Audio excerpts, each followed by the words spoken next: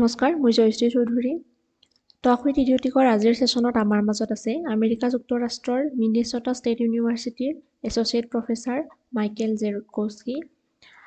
বৰ্তমান তেখেত নাছাৰ নিউৰ'ডাইভাৰ্চিটি প্ৰজেক্ট এটাৰ ছুপাৰভাইজাৰ হিচাপেও কৰ্মৰত। গতিকে তেখেতক আমাৰ এই ছেশ্যনলৈ স্বাগতম জনাইছোঁ। লগতে তেখেতৰ যি জাৰ্ণি, তেখেতৰ যি অভিজ্ঞতা, তাৰ জৰিয়তে এই কথোপকথনৰ জৰিয়তে আমি সেই বিষয়ে জানো আহক। We are thrilled to welcome Dr.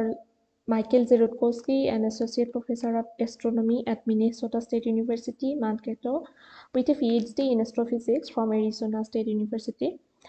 Dr. Rutkowski's research focuses on star-forming galaxies, reionization, and evolution of massive galaxies. He has contributed to multiple space-based astrophysics projects and is also involved in NASA's Neurodiversity Network as a research supervisor now. His work continues to inspire budding astrophysicists across the globe, and we are excited to dive into his journey today through this conversation. So, once again, I welcome you to our platform on behalf of the team Idiotic. So let's start the video.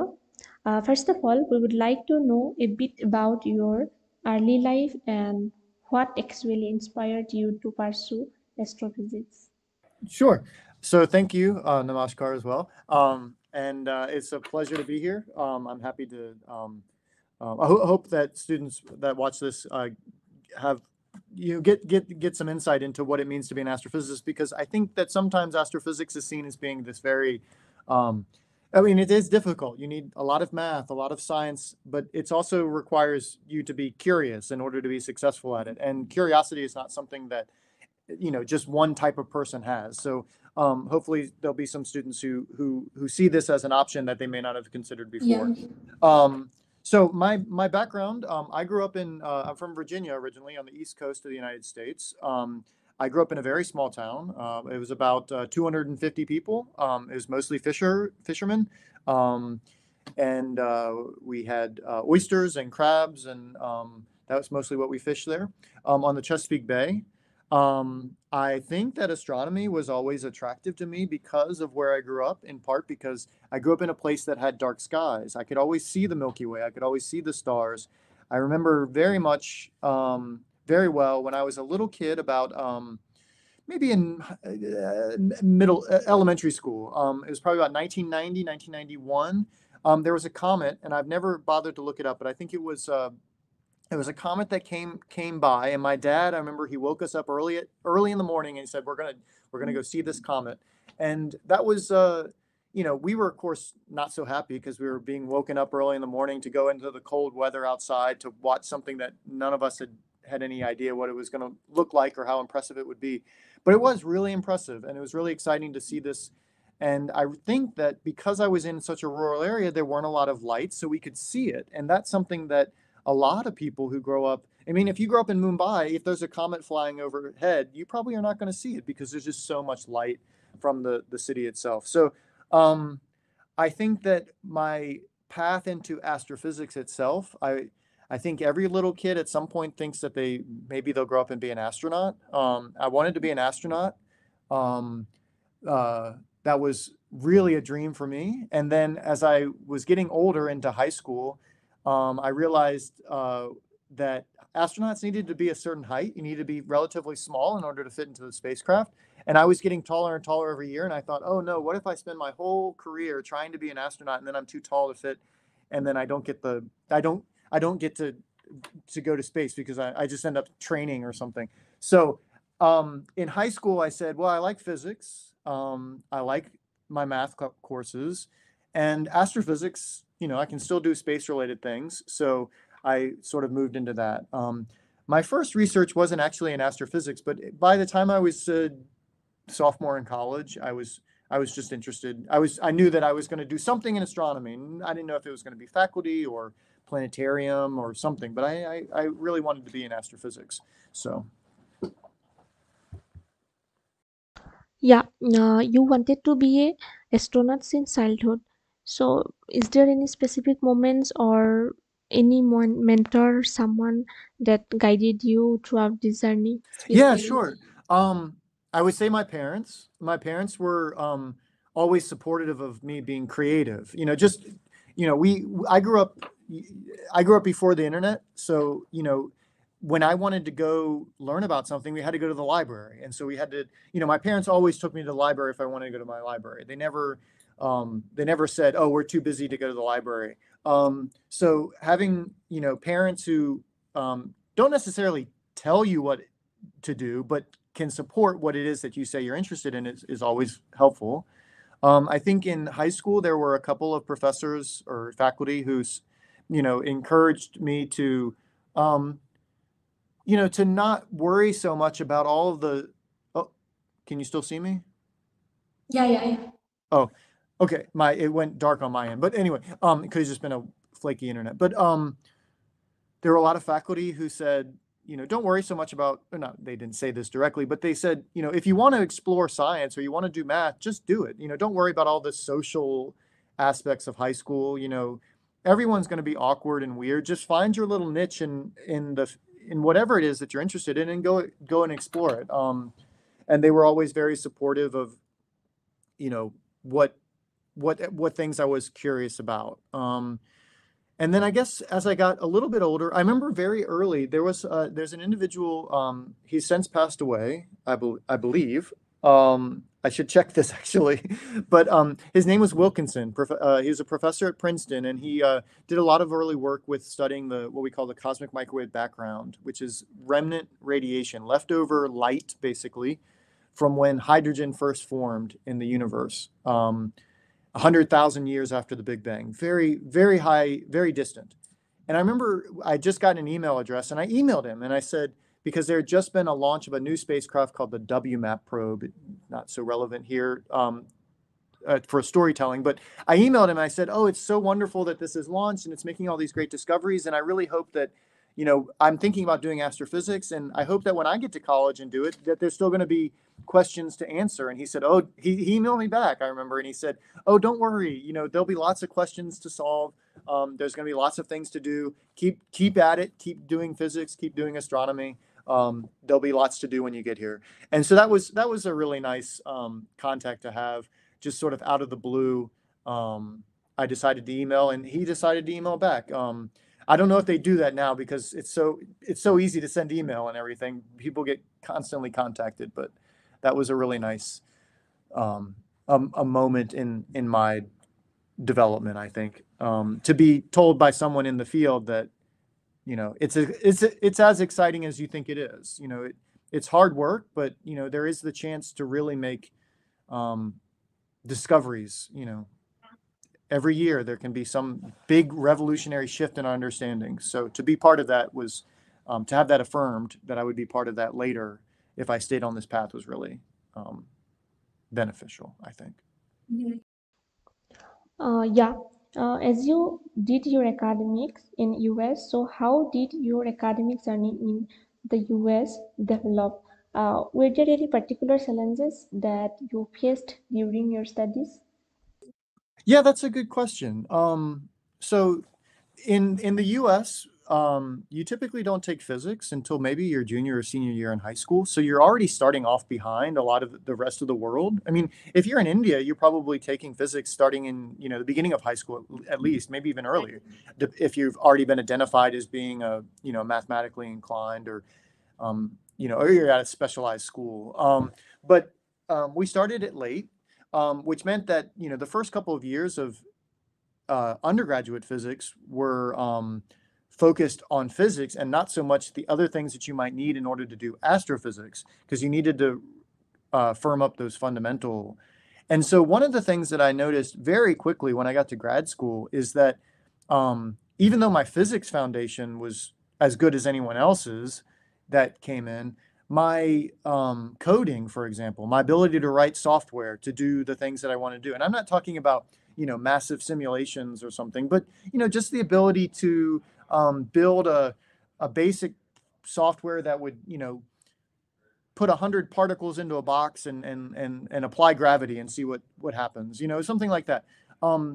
the conceptual idea of that really had never been developed, and I didn't have any coding expertise. So I had taken one course in Fortran, but when I got to grad school, everyone said, "Oh, we'll use this code MATLAB to answer this homework problem." And I thought, I have no idea what MATLAB is. So that was really scary the first semester or two that I was in, because I thought, man, I'm going to be so far behind. But I found friends who knew how to do it and were willing to work together with me, and just putting in the hours myself in the lab to get the answers solved, was able to keep pushing through. So I think the scary parts or the difficult parts for me is when I thought I kind of understood what was going to be happening next, and then there was a total curveball because someone said, in class, okay, now you're going to use this software to do this, and you've never even heard of that software. That's really scary, and then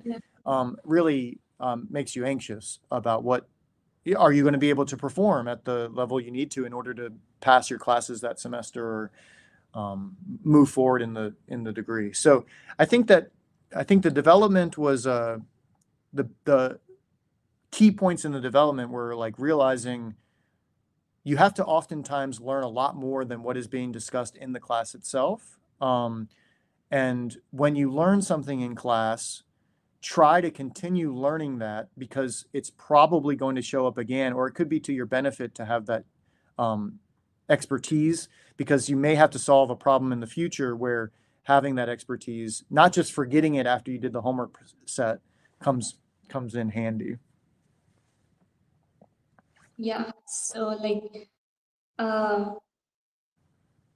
the position you are now, like the journey. So is there any key moments you would like to share with us, like throughout your journey, like in astrophysics and this area, like which shaped, like this moment shape, you would like to say, like it shaped me, this my position now, where are you? Yeah. Like, So any.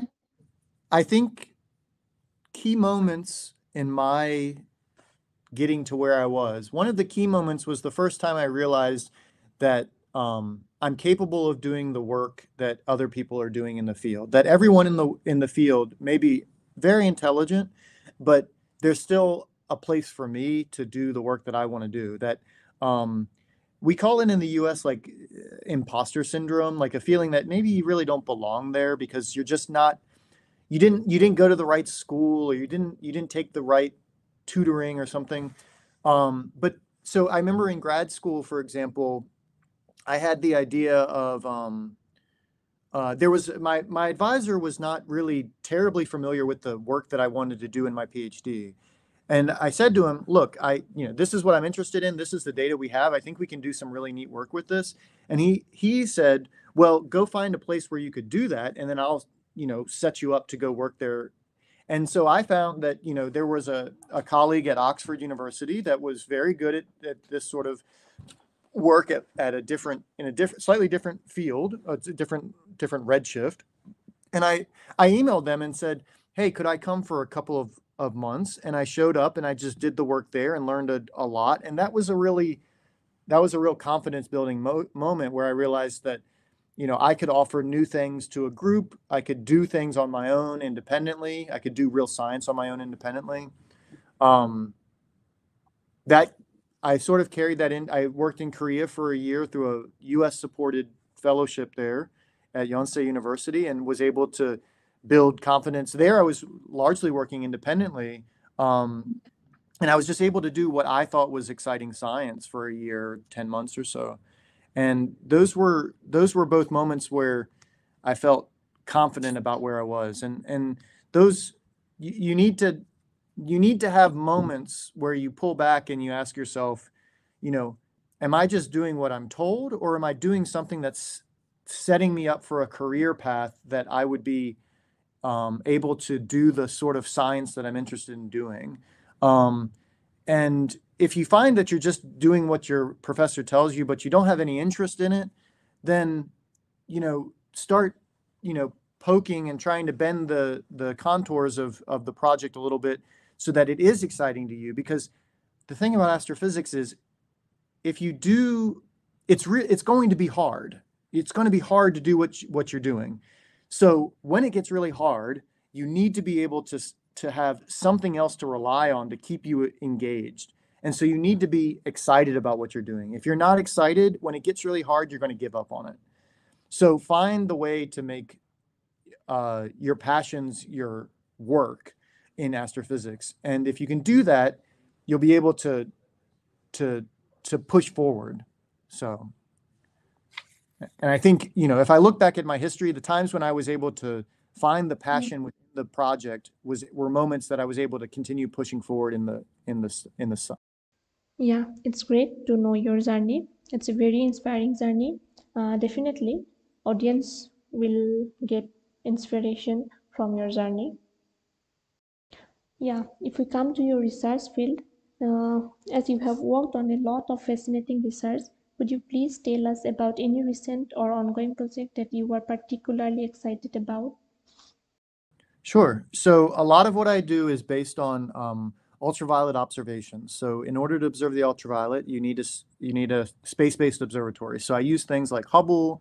In the past, I've used a U.S. telescope called GALEX, and I actually use now I work very closely with Kanak Saha at Ayuka in Pune, and we use the AstroSat satellite, which has a UV instrument capable of observing the universe at about 1500 angstroms, 150 nanometers. So very, very short wavelengths of light compared to what your eyes can perceive. With that, there's a lot of things that you can do because the UV tells you about star formation. So wherever star formation is happening, you can see it in the UV typically. And so if it's happening in merging galaxies, then you take an interest in merging galaxies and star formation. If it's happening in old galaxies where you wouldn't expect to find stars, that's really interesting. That's a lot of what I do. There's a big question of how the hydrogen between galaxies, it's how it became to be ionized, so free electrons and free protons from its neutral state when it was first formed in the early universe.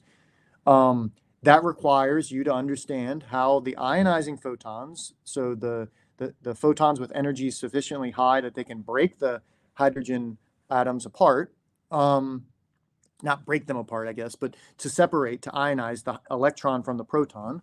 How do they get out of galaxies? Where do they come from in galaxies? How many of them are there? All of these questions require the ultraviolet. So a lot of my research is focused on the ultraviolet observations through Hubble or AstroSat nowadays.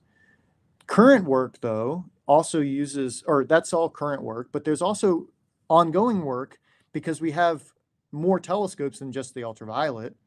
And so I use things like the James Webb Space Telescope, again, to study star formation, and oftentimes to study star formation in the ultraviolet. But James Webb doesn't work in the ultraviolet, it works in the infrared. But because we sit in a universe that's expanding, as the light from distant galaxies makes its way across the expanding universe, it gets redshifted. So the light that's emitted in the ultraviolet, by the time it hits the Earth, may actually be in the infrared. So we can detect it with the James Webb Space Telescope. So we can do all the sort of same science that I'm doing for more local galaxies or lower redshift galaxies closer to the Earth. But we can do it for earlier galaxies, more distant galaxies. And so we can start to answer bigger questions about, you know, how do things change over time? How does star formation change over time? How does dust change over time? How does the structure and shapes of galaxies change over time? And that's what a lot of my current work is focused on. Yeah, you are doing great research and great work. So your work in astrophysics has drawn a lot of attention. So how do you think your research could influence the future of space exploration or how we understand the universe? The One of the ways in which it will really help is right now we have this really big problem in astrophysics that says when the universe was formed, there was nothing there initially. It was just energy, pure energy. It was too hot for particles to even form. You couldn't form electrons. You couldn't form protons. But in about the first 100,000 years of the universe, protons and electrons came into existence. They found each other. They made hydrogen. And then for a period of a couple 100 million years, maybe 150 million years after that, Nothing happened in the universe. You just had gas, neutral gas. But then something really interesting happened. That gas started to collapse. It started to form stars, and stars started to form within larger assemblies of stars, which, would have been the first galaxies. When those stars formed, they started to release ultraviolet radiation, infrared radiation, so on and so forth, into the galaxy and eventually into the space between galaxies, what we call the intergalactic medium. And presumably, they were producing a lot of ionizing photons, and they liberated all those electrons. And when we look at if we look between us and the nearest galaxies, all the hydrogen that we find in between those galaxies, not associated with the galaxies themselves, but all the hydrogen we find in between is ionized. It doesn't exist as neutral hydrogen. It's been separated. And the reason is because there's enough radiation in the universe that keeps it ionized. The question is how? We think, our theory says, that when the universe was forming these stars and galaxies, these stars are so bright in the ultraviolet, they ionize everything. Eventually, later, maybe you have quasars, which are actively accreting black holes in the centers of galaxies. They produce a lot of ultraviolet radiation too. That all gets out of galaxies, and it ionizes everything. The problem is that when we look for this ionizing radiation where we can find it, it's often not there. It's not coming out of galaxies to the extent that we would expect it to be coming out of galaxies in order for all of this hydrogen to be ionized. And so what I think I'm doing in my research, what I hope I'm doing in my research, is trying to point out ways of solving this problem by looking at galaxies to find this escaping radiation, this ionizing radiation.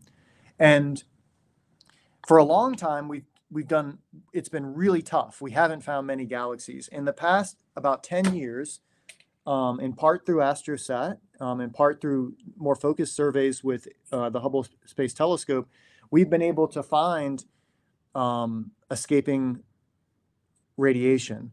The next step is that if these galaxies that we see producing escaping radiation are like the galaxies in the distant universe, then we might be able to make the logical assumption that these galaxies here produce this much radiation. Therefore, in the distant universe, they probably also produce a similar amount of radiation. And then that could solve the problem of how did it, over cosmic time, all this gas be ionized. The problem is, with that, is we find a galaxy that's producing Lyman continuum, or this ionizing radiation, but we can't observe that ionizing radiation in the distant universe because there's still neutral gas between us and that galaxy, and that neutral gas absorbs all this radiation.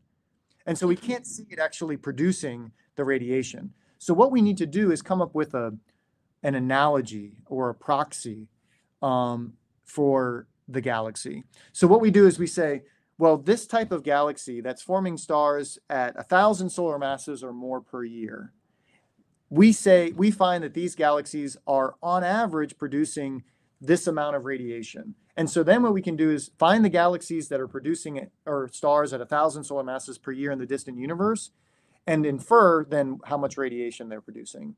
The problem is that there's no one proxy that we can point to that's one-to-one.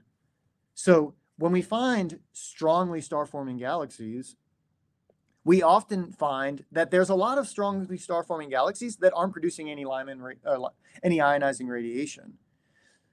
We look at emission lines. We find really strong emission lines of hydrogen or oxygen or something in these galaxies. We say, okay, we look at this sample of strong O3 oxygen emitters. Well, some of them are producing lots of ionizing radiation that we can observe in the local universe, but some of them aren't. And so we can't say then that this metric is going to give you a one-to-one one-to-one measure of the escaping ionizing radiation in the distant universe where you can't observe it directly. So one of the things that I'm also trying very hard to do is to find metrics where it's an if-then statement. If this is true about the galaxy, then it produces this amount of radiation, guaranteed. It's not a 50% chance that it's going to be emitting at this amount. It's not 10%. It's 100% that we can expect this much. And then what we can do is take that metric and go to the distant universe and say, where are all the galaxies like this? Add them all up, and then we'll know how much radiation they're producing. And then we'll be able to solve this question of what happened to hydrogen over the past 13 billion years, that it went from being neutral to ionized. How did that happen? How did that process move forward? So I hope that's my contribution to this. Yeah. And if you think about it, it may not sound like such a big question to answer, but it is a very big question, because 70%, 76% or so of all the stuff in the universe that we can see, all the matter, all the stuff that you'd find on the periodic table, is in the form of hydrogen. Hydrogen is the most abundant element by far in the universe. So understanding how it formed and evolved is a pretty important question if you want to understand the physics of matter in the universe. So, yeah. Do you think that international collaborations are important, or how important these are for scientific processes, especially in space science? And do you have any experience with this? Yeah, so I think it's extremely important. And the reason is because it's really expensive to do this sort of work. You have to launch rockets. You have to build, hundreds of millions or billions of dollars worth of, observatories to put into space.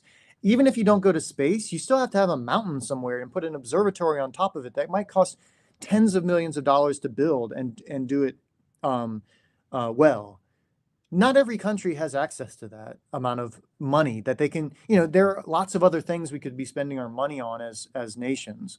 And so the best thing to do is to have the nations come together and each of them contribute a little bit to a bigger project and be able to do science that's at the cutting edge. And so I think international collaborations are really important because it gives people access who might not otherwise have access to instruments or techniques or infrastructure. You can't. Well, yeah. So I think that's important. It gives opportunities for collaborations on bringing together people who think about things differently. If you only work within one small group and everybody thinks about the problem the same way, you might be able to get the Nobel Prize. But in order to solve all the questions that you want to solve, it's good to have people who are thinking about the same thing, but in a slightly different way.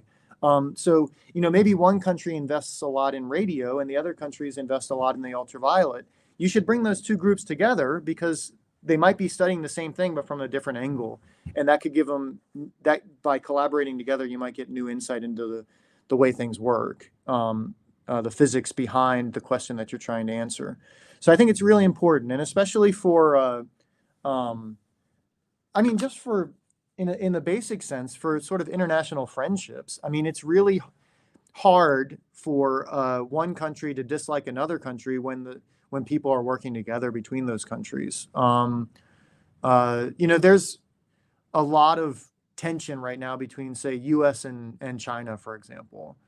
But there's a lot of Chinese astronomers working in the U.S. and there's a lot of U.S. astronomers who work in China, and that does something for the diplomatic state of affairs, especially when it's in astrophysics, where the technology can be very sensitive or the expenses can be really high. To be able to share technology and whatnot opens up new pathways. So, with India, I do work.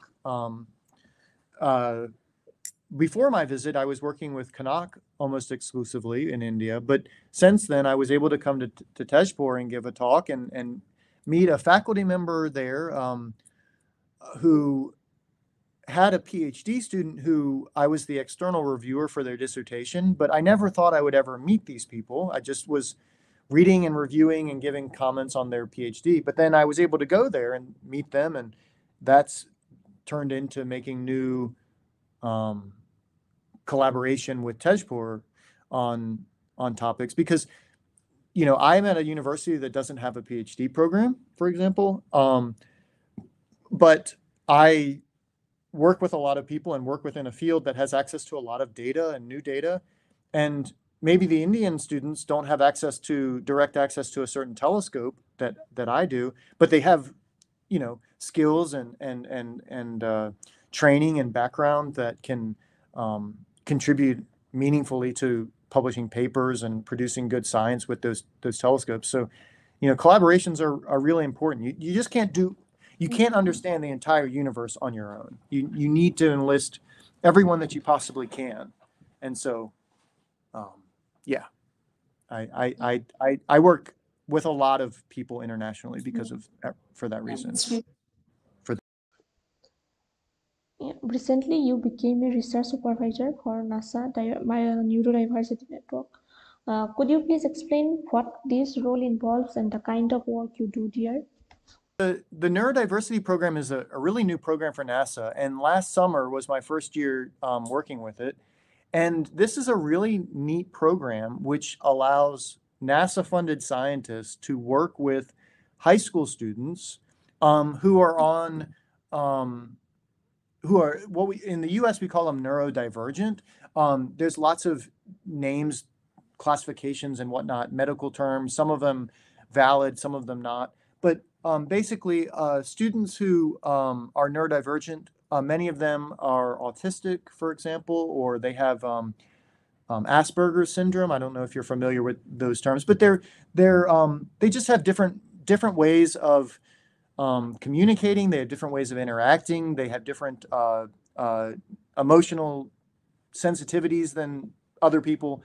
But they're able to do good science, and they're interested in doing science. So I had a student who was neurodivergent who I worked with for a summer to identify a set of galaxies in a brand new data set from James Webb that appeared to be merging together. So we just looked at the galaxies, and we had to look at tens of thousands of galaxies, and we tried to find the set of galaxies that looked like they had recently interacted with each other. They sort of had experienced a train wreck or a collision or something.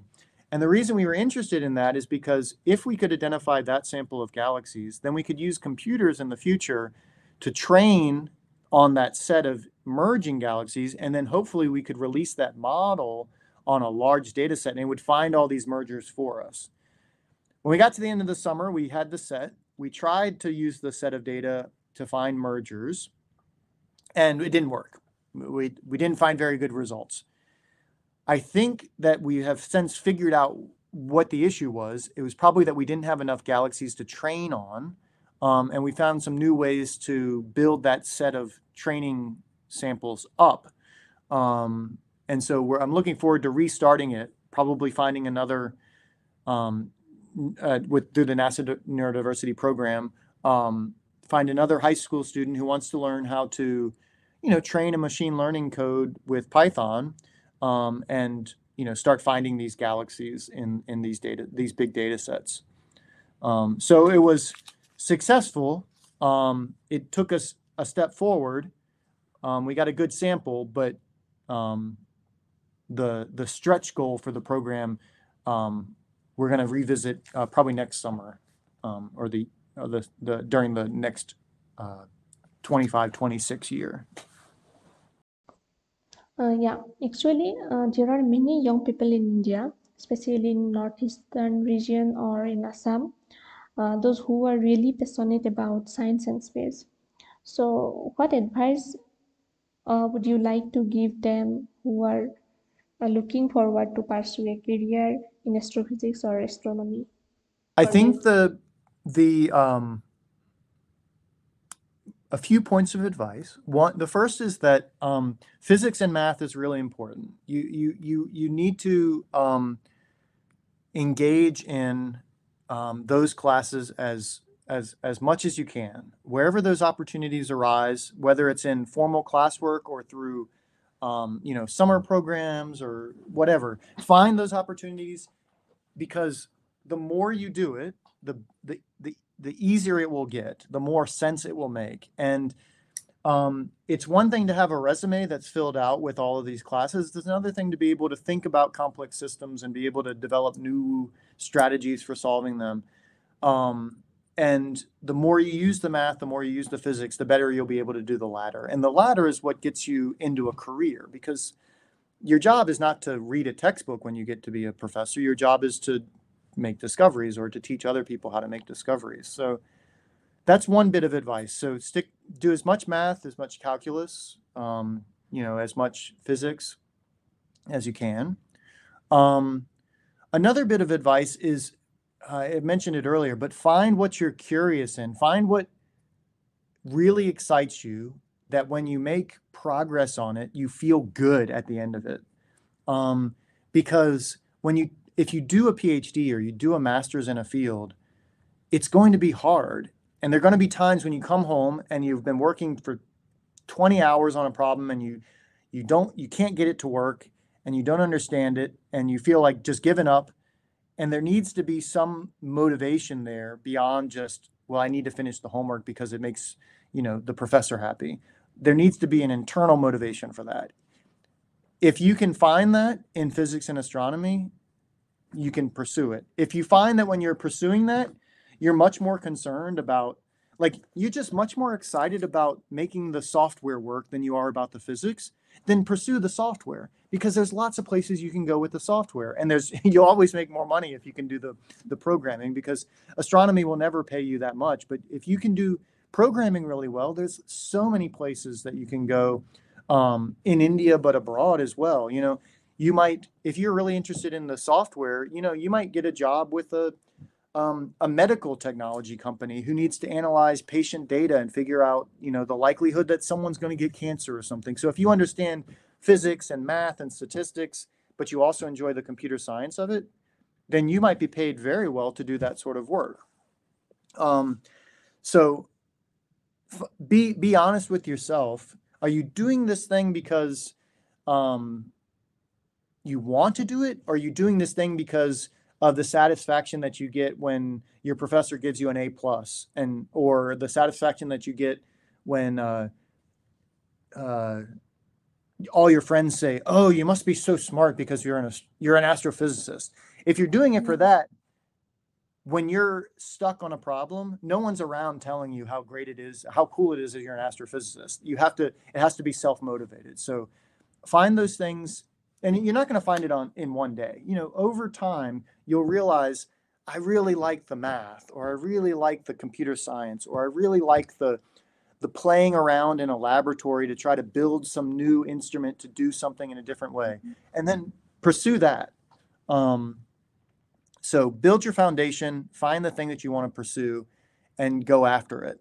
And if you run into impediments, if there are barriers in your way to finding that success, don't think that you're the only one that's ever experienced that and that you should just give up, because there's going to be challenges. There are going to be times when you feel like, I'm just not good enough to do this. If you find that consistently, move into another, parallel stream, but don't necessarily give up on physics altogether. You might, if you already have a degree in physics, maybe find a different way to apply that physics degree than the way that you start. Yeah, so what's your thoughts on how science or science education can be improved in places like Assam, Northeast, to encourage more students to enter fields like astrophysics? Yeah, I think I was really impressed with Tezpur University. The faculty there seemed really adamant about getting their students connected with people to give them the opportunities, whether it was like within IUCA, within connections with the Pune main campus, doing research collaboration. They were seemed very motivated to get their students engaged in meaningful work, not just doing work, but doing work that could be leveraged in the future, would open up new opportunities and pathways to the field. So in terms of science education, I think that in India, it's a lot harder to get into the field that you want, because there's just so many more people competing for those spots. So if you don't get into the top university that the best school that you possibly could have gotten into, but you get into a second tier one, you might be able to be as successful as an American or a European university student, because you already have, maybe a year head start on an American physics student. So use that to your advantage. Still apply yourself, to those studies, because when it comes to applying for summer internships or for, study work abroad or something, you may still be competitive, even if you didn't get into the school that, everybody looks at as being the best school for, such and such. What matters is that you have a strong foundation, you're enthusiastic, and that you have people who are willing to go to bat for you, I guess, if I can use that cliche. It's a baseball one, but it probably works for cricket too. Going to bat for you means they're going to stand up for you. They're going to write the letters of recommendation. They're going to give you the projects that are going to advance you into the next stage of your career. At a smaller university, the faculty have maybe fewer students, so they might be a little bit more engaged than they are at the biggest possible university that's the best school. I say a lot to my students here that,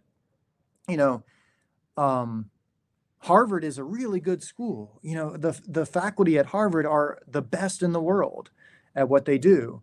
But if you're in a classroom with 200 people, the faculty has no idea who you are. So it doesn't really matter if you're taking a freshman physics class with the best possible physicists in the world. You're probably spending just as much time with them as the best student in that class. So no matter where you are, take advantage of the opportunity of where you are, and look for opportunities to do more, to be more engaged. I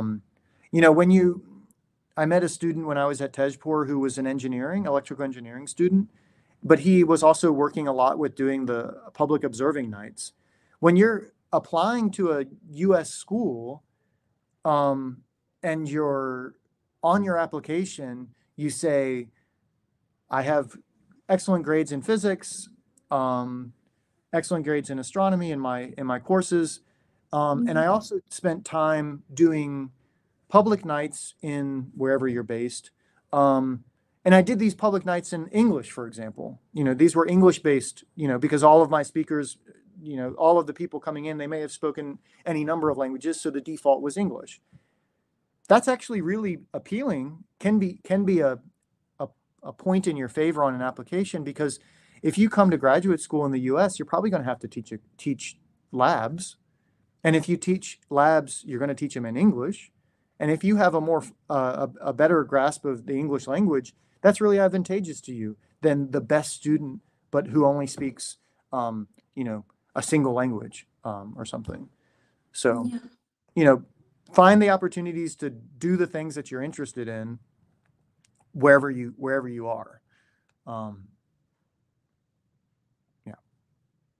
Yeah.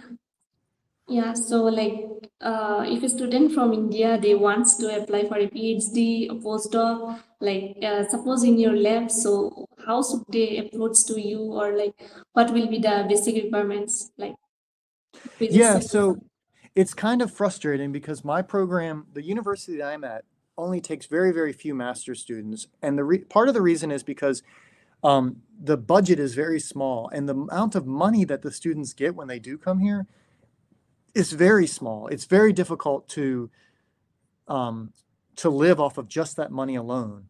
It is possible, but it's not easy. The amount at my university that we pay for 1 year, so 9 months, is about $10,000, which sounds like a lot, but the cost of living is much higher, even in the area that I live. If they are interested, though, in coming, the courses that they would take would be in physics. It would be a 2-year physics master's course. Recently, we've modified that so that students would take, they're expected to take a master's project as well. And so as part of that project, or as part of their training, in addition to the classes that they take in, quantum mechanics and E&M, they would also take research time. And for that, I always have projects that they can work on. And then if they're working with me, I'm always going to try to make sure, I'm always going to find money for them to go to a conference to present the work in the US or Europe so that they can get exposed to that. We have rolling admissions so that you can apply whenever. But typically most people come in September or August, and we start in August and then we're out by May. I can send you the details by email afterwards. I can point you to the site. But in general, when you're applying to any school in the US, if you're thinking about doing astrophysics, typically astrophysics is done where we go straight from a bachelor's into a PhD program. So you can apply for master's, and sometimes you can use that master's to then enter into the PhD program at the same school, but it's not as common. Typically, you're going to apply to the PhD program directly. A master's only program is oftentimes giving you an extra year or so of instruction because maybe you didn't do as well as you wanted in quantum mechanics as an undergraduate, but you want to take it again and improve those grades. It's less focused on research often because it's just a shorter program. If you're applying to graduate schools, they can be quite competitive. And what I always advise my students who are looking for grad schools to do is to first start with, don't apply to 500 universities, because what will happen when you apply to 500 universities is you'll copy and paste and you'll make the same application every time. And when someone on the committee receives that application, they'll say, they could have made this application anyone. And then it goes to the bottom of the stack, unless they come from, Harvard or something. Then they might get a little bit more consideration. But if you're coming from any other university, they're going to say, this person's just copying and pasting. They probably use ChatGPT to write the application. We're not going to really care too much about this. Instead, pick a region maybe in the US or Europe that you want to be. Maybe I want to live in Germany. I know a little bit of German, so maybe I want to live in Germany. Or I know friends who live in Chicago. So maybe focus yourself on sort of the central US.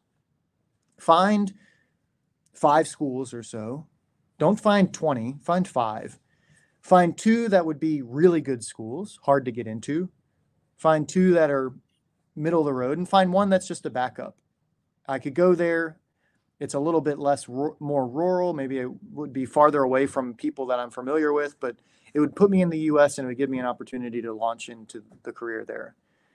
And then go onto the website and find all of that information for the school that you can about the program and write the application. The statements that you write are really important because basically what's happening is you're being hired for a job. If you're applying to a PhD, you're applying for a job that's going to last 5 years or 6 years. And if you write an application that says, I have a background in this, and I know Professor X does this, I can apply these skills directly. From day one, I'm ready to go. Or I'm really interested in this. My background is in this. I see there are 2 faculty who I can use my abilities to forward. Even maybe I haven't done the exact same science, but I have, Python expertise, and I have a background in general relativity, or I've, whatever. Highlight the connections and try to build the case in the statement that if you were at that university, you would be able to work with these people immediately or very soon after you arrive. That there's some connection between what you're doing and what's being done at the university. And I highlight that because the way that the university in the US works, it's different in Europe, but if you're applying to a US university, most of the time the funding for the graduate student is going to come for a couple years from the university itself, because they're going to be teaching classes. You'll teach the Physics 101 labs or something, or Astronomy 101 labs. But then your next few years while you're doing your research, that's probably funded by a NASA grant or a National Science Foundation grant. And you need to produce something from that. And so you're going to be working closely with your advisor to make sure you're publishing papers and whatnot. And if your advisor says, this is a person in 2 years that if they were here, I'd be excited to work with because I wouldn't have to retrain them. They have interests in what I'm doing. They have a background. They have strong letters of recommendation. I know they're collaborators or something back in India, that's far more compelling.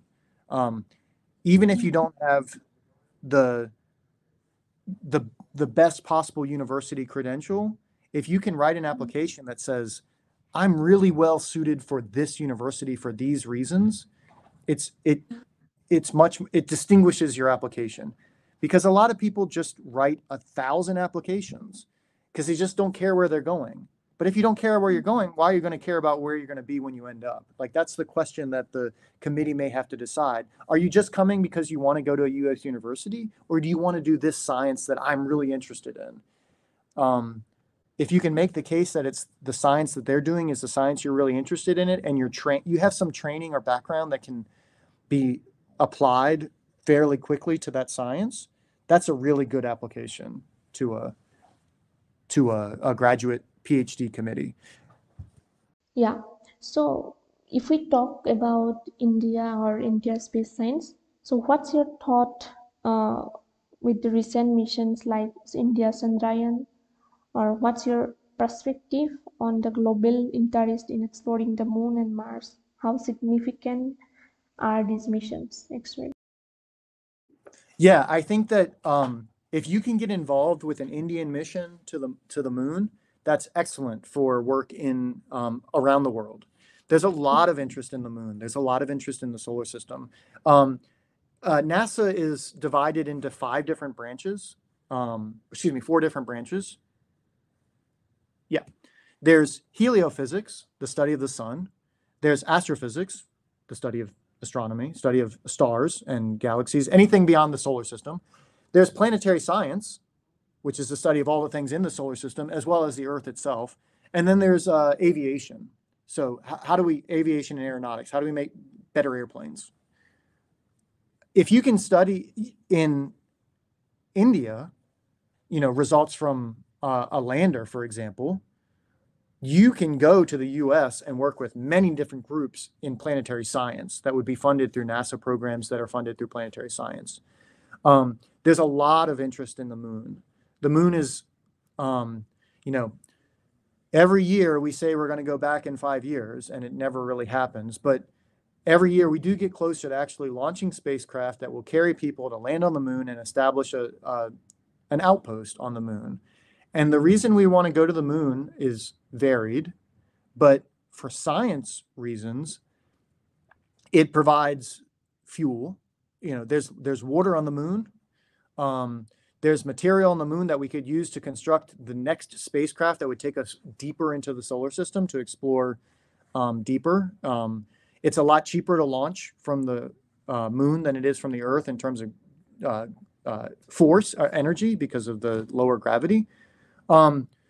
There's science that can be done on the backside of the moon, for example, on the radio. The radio observatories on the Earth always have to compete with the TV stations and the radio stations on Earth. But if you put it on the backside of the moon, there's no radio anymore.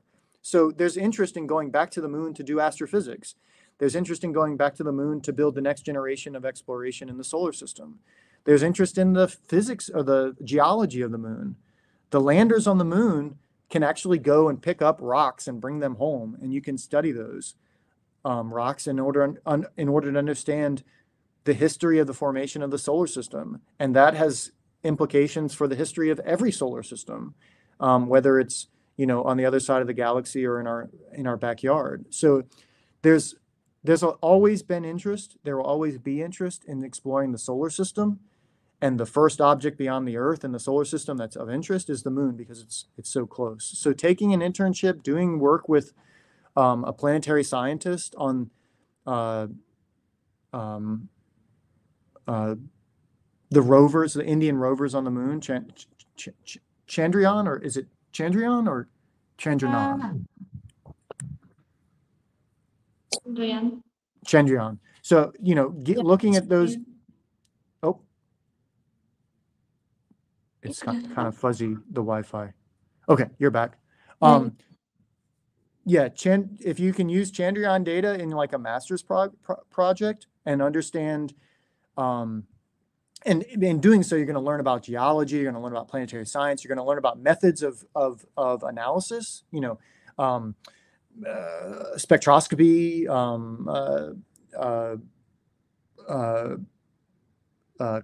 crystallography, X-ray crystallography, for example, you might use. When you learn those techniques are very useful in PhD programs in planetary science in the US. And there are many universities. In fact, there are some universities where the only thing they do in space is planetary science. And as I think about it, there are actually more institutions that exist that are like IUCA in the US that study planetary science than there are that just study astrophysics. So there's always interest in that. And then there's also the other interest, which is if you can figure out how to mine asteroids, you can make a lot of money. So as spacecraft get cheaper and cheaper, if you want to go the money-making route and mine gold on an asteroid because you want to become the richest person ever,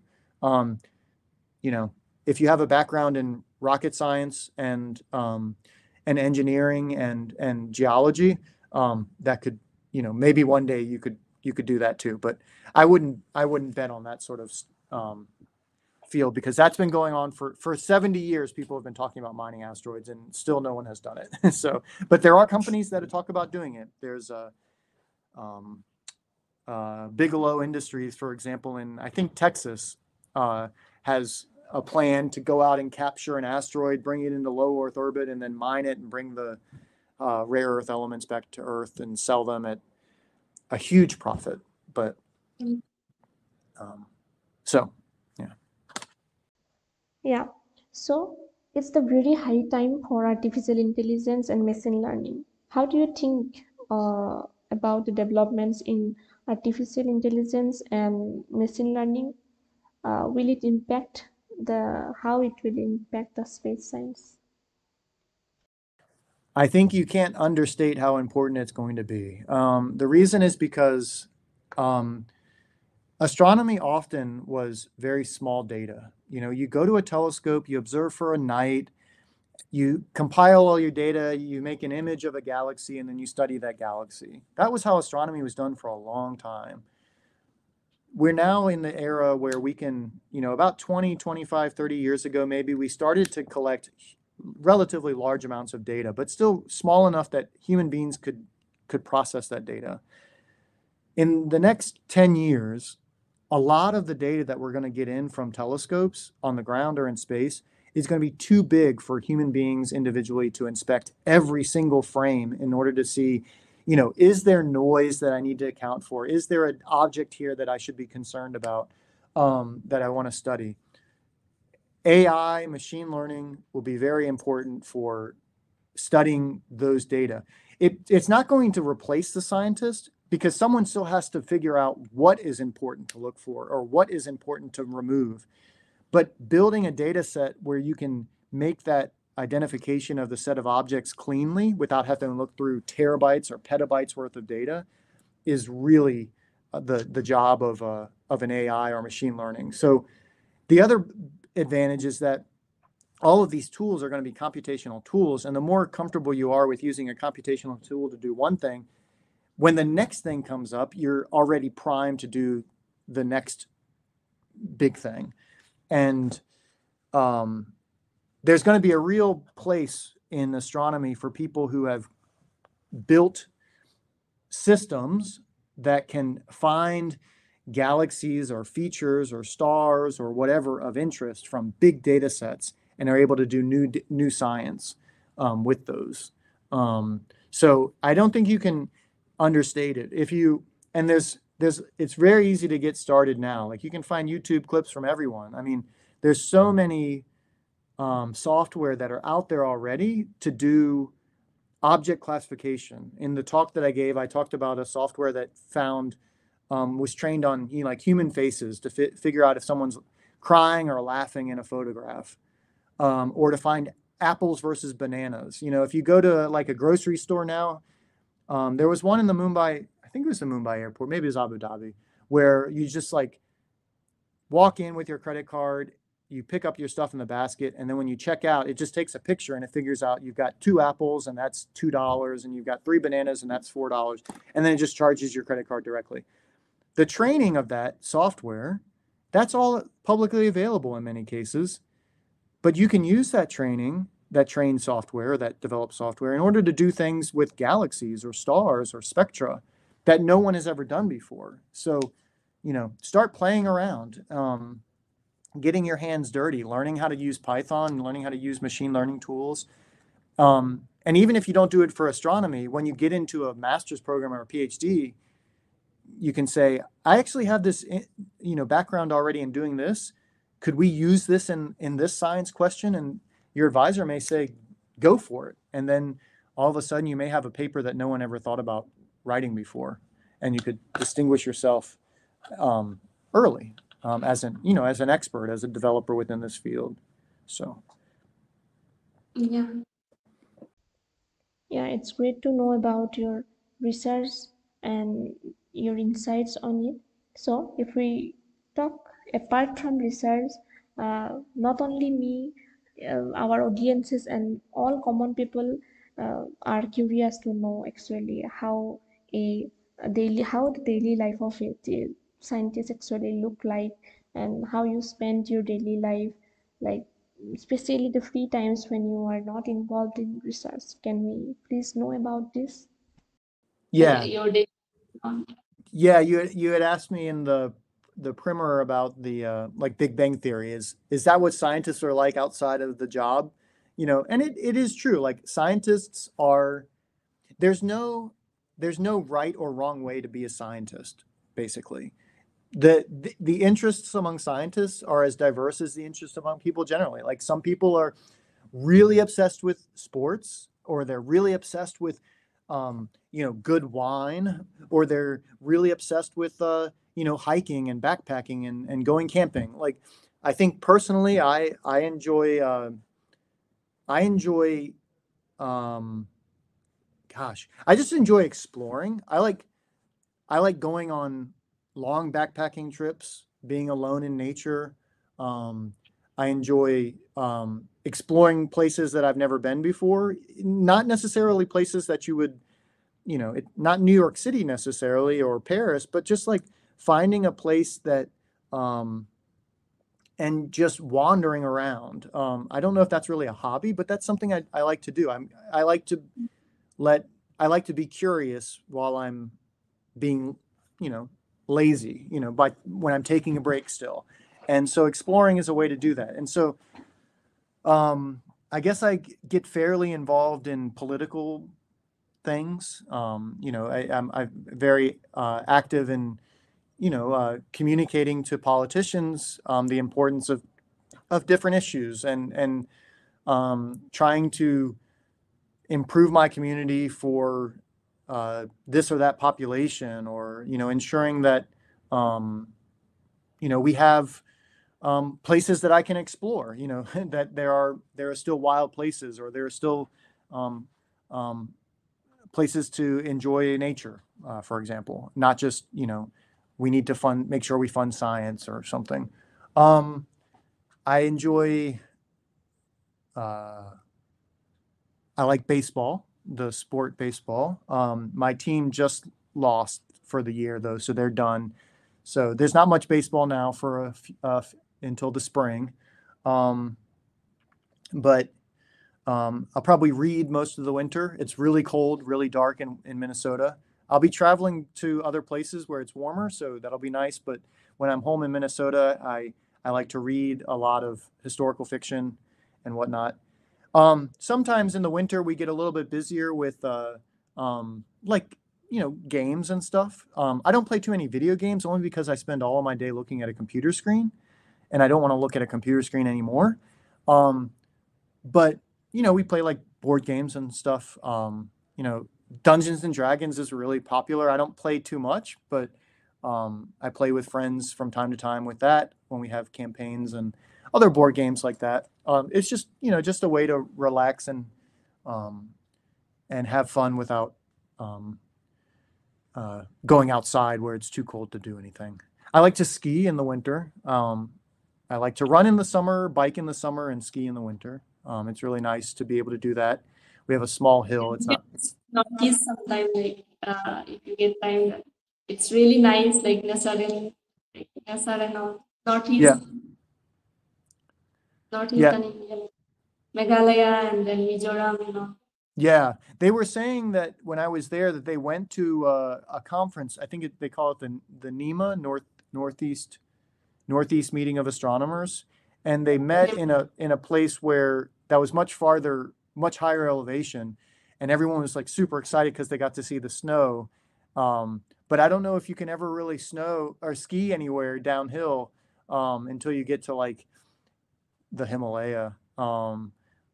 But and it was when I was in Assam 2 weeks ago. It was really hot. It was like almost 40 or something. And then with the humidity, it was much higher still. But I enjoy heat more than I enjoy cold, so I didn't mind at all. Yeah. Do you have any favorite science fiction book or movie that inspired you to your interest in space, like space science? Book. Books wise, um, I think I think the book that really got me excited and thinking about astronomy was Stephen Hawking's very famous book, The Brief History of Time, a brief history of time. Um, I actually, do I have it up here? No.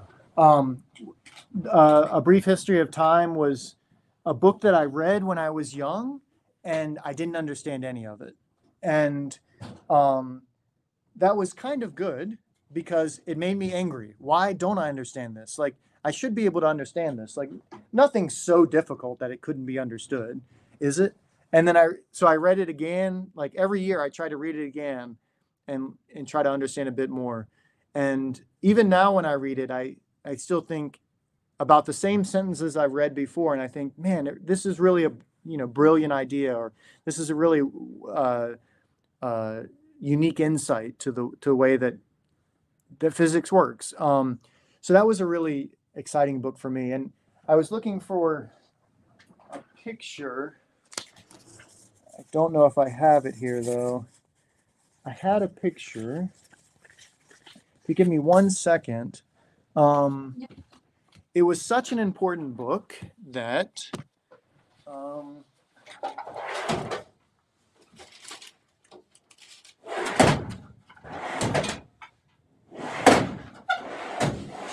shucks. Oh well, I can't find the picture, but I used to have a picture on my wall here when I was in my first semester in college. I took my first trip abroad by myself, and I went to England.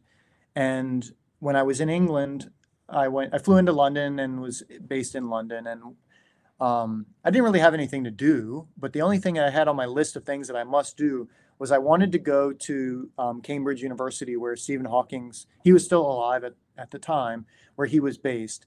And I went to Cambridge for the day on a trip, and then just by myself, and I was wandering around the campus, and I found the building where he worked, and I thought, well, maybe I'll just go into the building. And I went to the building, and I found his office, and I took a picture of his office.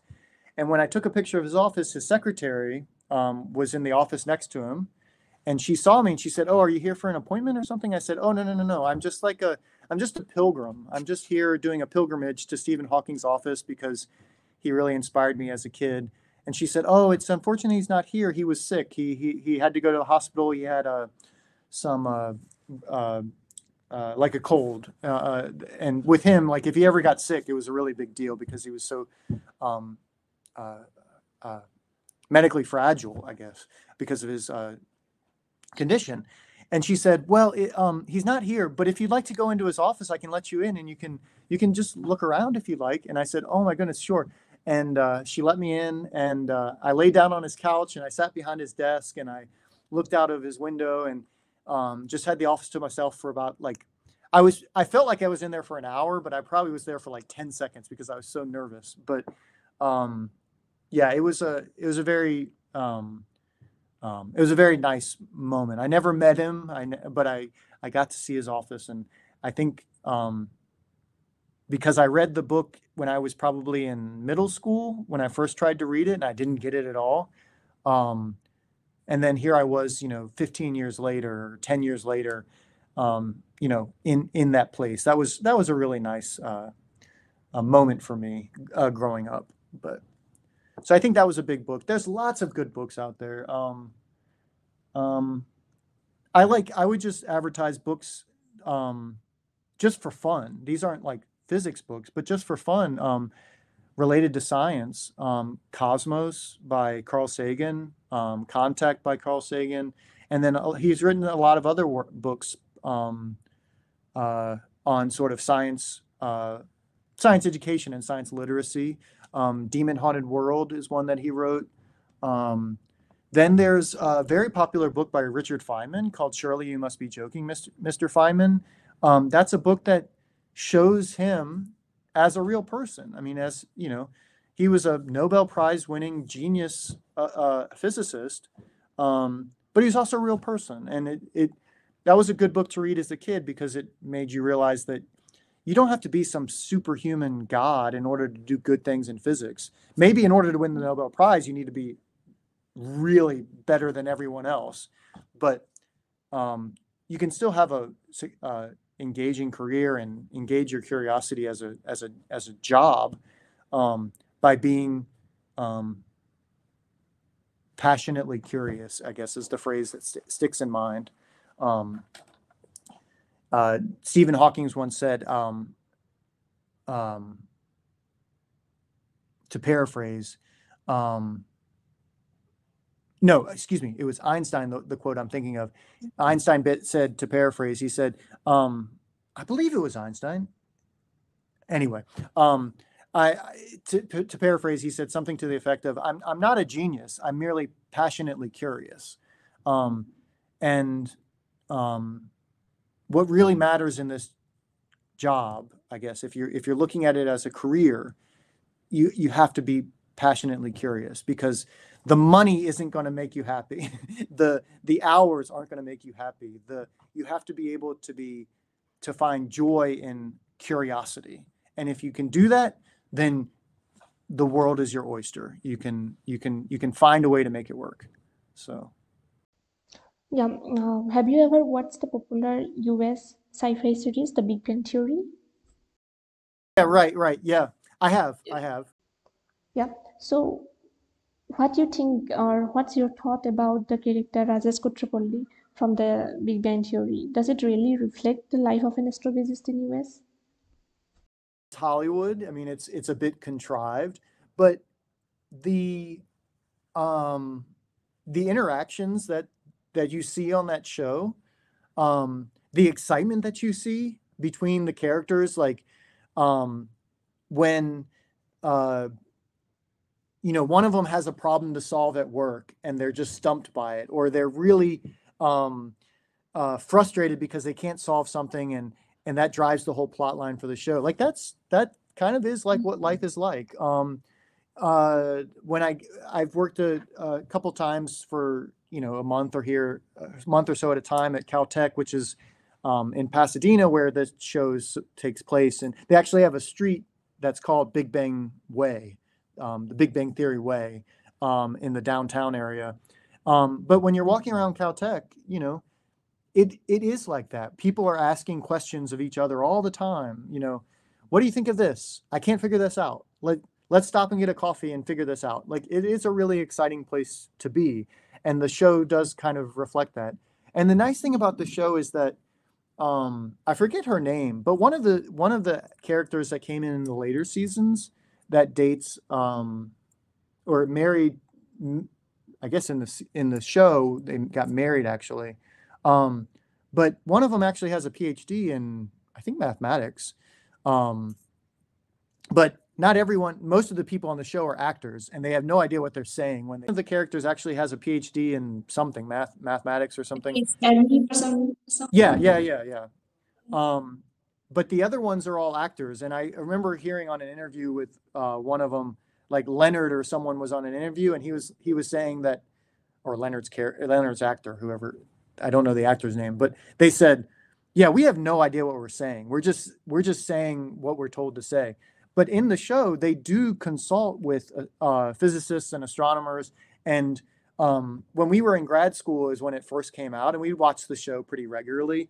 And we were always really excited when like a picture that we took would be, if you look at the refrigerator in the background and the whiteboard that's in their apartment, they like change out the pictures, they change out the equations.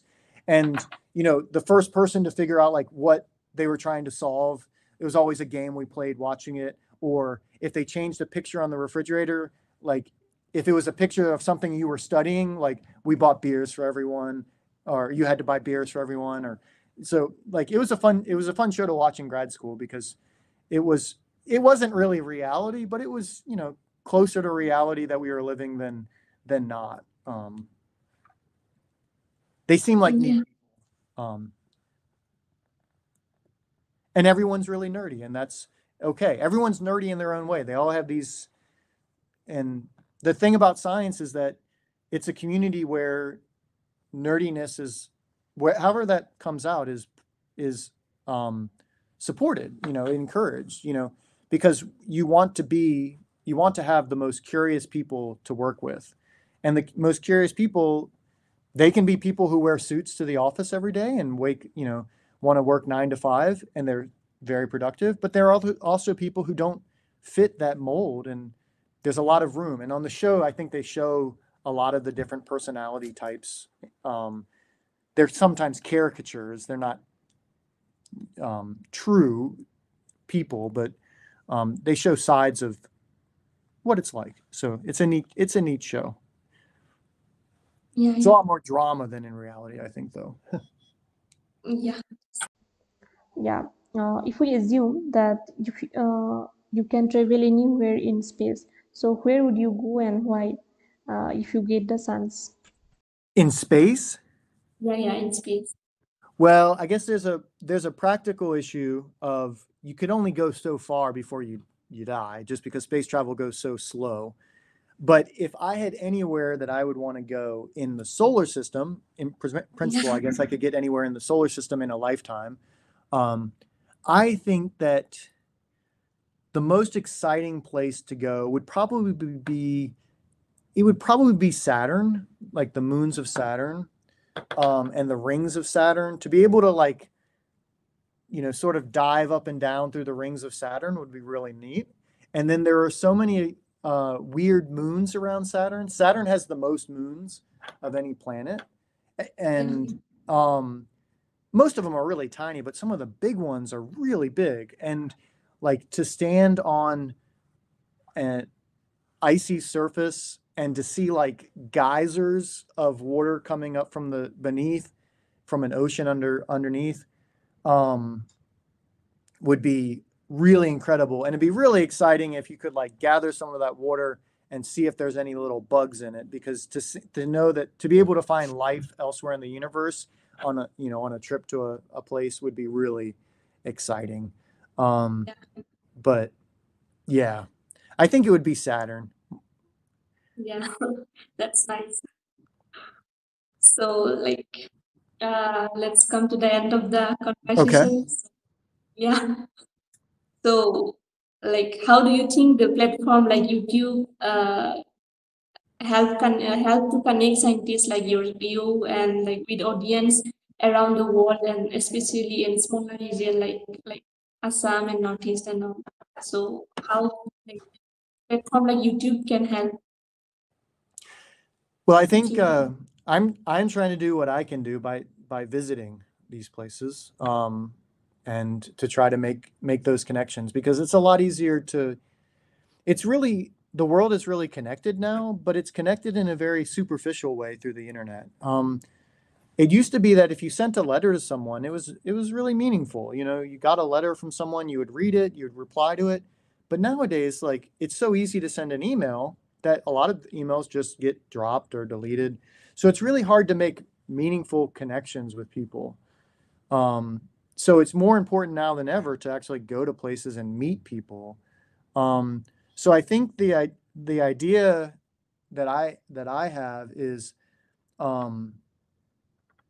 to be in places, not just to absorb information about other places, but to actually go to those places in order to know what they're like. The view that you get of a place or a person or a thing from the internet is not the true representation of that thing. It's a very superficial view. And so what I would say for someone on the other side is that if you're very excited about something and you've been thinking about it for a while and you're interested in it and you want to engage in it further with someone that you know through an online forum or a YouTube or something like that, you may want to reach out to them, but only reach out if you're very serious about following that up and you want to do something with that. You're not just asking them to help you satisfy a curiosity, but what sort of partnership might develop, what sort of connection might be made. It's really important to do that rather than just leave a comment on someone's Instagram page or something, because it's very easy to leave a comment and it's probably not going to be read and it's never going to be acknowledged. And but if you can say to someone, I've been watching your YouTube series for a year and now I'm graduating from high school and I'm looking at colleges, and I really think I'd be an excellent candidate. Is there, any way that we might connect on this? They might still just ignore it, but they might respond and say, actually, yeah, I'm starting a new program and I was, looking for some people in India actually, because I have connections in India already that I wanted to firm up, but only if you're like ready to connect with them in a serious way, reach out, because I think nowadays when you reach out with people online, it's very superficial and it's never clear from the first email how serious the conversation is going to be. And so if you can demonstrate your seriousness from the get-go, it might result in a real connection that could develop further. When you are like at a place that has access to conferences, travel, collaborations beyond your own university or your own state, take advantage of those, because we have I was talking to some of the students at Tejpur and they said that or I gave them the link to an astronomer's list of conferences that happen every year. And I said, you may not think that you're prepared to go to a conference on this field that you're studying. But if you can go to a conference that's in your region, that's run through for example, the International Astronomical Union, the IAU, even though it's being hosted in Thailand, there may be European and US and Japanese and Chinese astronomers that also attend. And if you can be in that room and make a connection with someone or give a talk on your research and have someone come up to you afterwards and say, hey, I think what you're doing is really interesting, or I think you should consider this in your research. Now you've made a real connection that would never have been established if you just emailed that person and said, hey, I'm interested in what you're doing and I'm doing something similar. Do you want to collaborate? They'll probably say, I don't know who you are. It's so difficult to know who's real or not, and what's junk or spam mail and what's real. And so, you don't have to go to Europe to make a connection. Let the Europeans come to you, or meet them halfway at a conference that's a little bit more manageable for you to attend financially or time-wise or something. And go there with a serious intent to present your research and to advertise what you're doing and to make a connection, not just to go for, to be to say you've been to a conference, have goals of what you want to take away from that conference. And it's a lot easier once you've gone to a conference and met someone, even if the first conversation kind of fizzles out, 3 years later, when you run into them at a conference again, and now you've really got a lot of work to show them, and now they're also hiring postdocs and you're looking for a postdoc, that might turn into a job. And if you had emailed them twice over 2 years, they may never have given you the time of day because they just didn't know how serious you were. But if they see you twice, then it's much easier. So.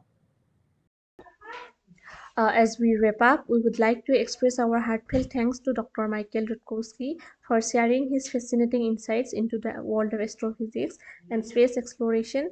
His work, both in research and education, continues to inspire students and scientists alike. Thank you once again from the whole team Idiotic for your valuable time and uh,